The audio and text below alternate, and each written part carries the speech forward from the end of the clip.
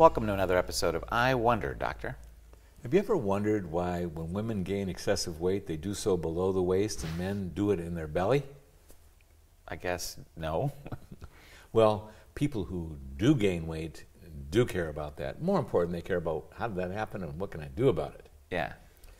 I want to take you on another journey into medicine because anyone who's gaining excessive weight, can be 1, 2, 3, 4, 5 significant reasons, and this can be one of them.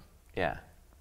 There's an enzyme that's distributed throughout the body, though not exactly the same in men and women, called LPL, lipoprotein lipase. And what it does when it's active is it starts taking fat out of the bloodstream and depositing in the cells. Yeah. Now, it is suppressed by sex hormones, estrogens in women primarily, and testosterone in men, which accounts for the fact that a lot of adolescents who are just bursting forth with these sex hormones are very thin. Not all of them, but a lot of them are. Yeah. And then we tend to see declines in the sex hormones, often beginning in the 20s and 30s. And of course, abruptly at the middle of life. Lipoprotein lipase is distributed differently in men and women.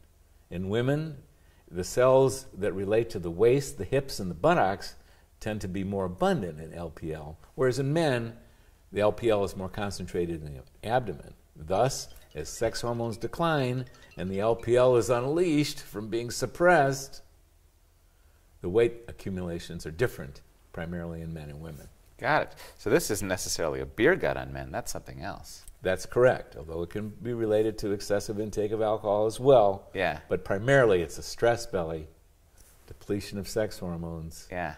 There it goes. All right. Other than get depressed because we're all losing these sex hormones, is there anything we can do about this? Absolutely. And we're going to have a lot to say about it in I Wonder, Doctor. And partially it's how we relate to stress, that we don't deplete the sex hormones earlier in life than they need to be. Yeah. And then also the whole subject of menopause and andropause. We're going to cover it royally. Well, great. Thanks. You're welcome.